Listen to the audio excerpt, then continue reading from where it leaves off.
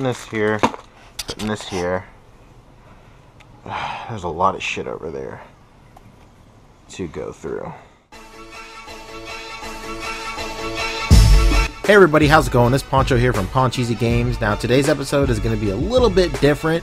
For a really long time, pretty much as long as I can remember, ever since I had a Super Nintendo or an NES and stuff like that, I've always wanted to play my games on a huge screen, maybe a movie screen or a projector, and I can't believe it's taken me so long to put two and two together with my projector and my retro consoles. Now I went ahead and bought this huge switcher, an 8-port switcher for regular, red, white, and yellow cables and stuff like that for my projector, and I wanted to go ahead and put all my retro consoles, as well as some 7th generation consoles, hooked up to my projector in my living room.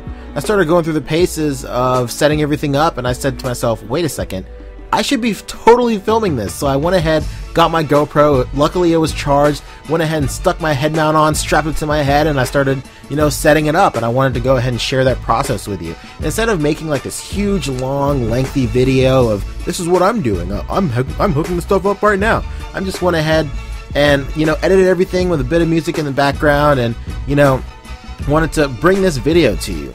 Now, as you can see right here, I had to buy this huge long cable. It's 25 feet long, and it runs along the entirety of my entire living room. And I want to go ahead and get, carpet, later down the line to hide it, because there's also another HDMI port that runs from that entertainment center, which you see right here, all the way to the other side of the wall where my projector is mounted. And, it's just really ugly there.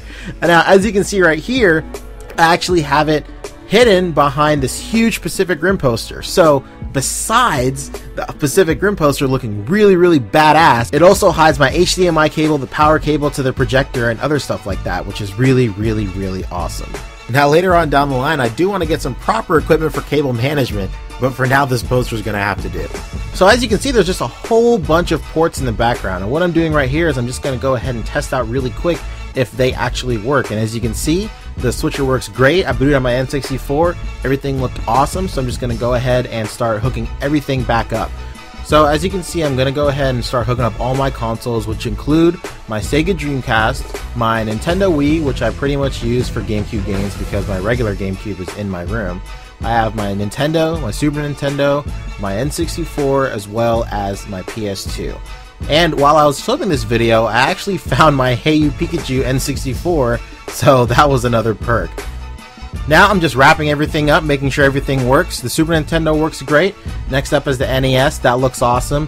Right next up to that is the Nintendo Wii, and that looks great. The N64 is working flawlessly.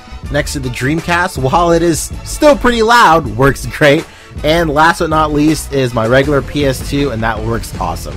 Well, I hope everybody enjoyed the video. If you guys have any questions, comments, or concerns, go ahead and let me know in the comments below, and I'll catch you guys in the next video. Have a good one.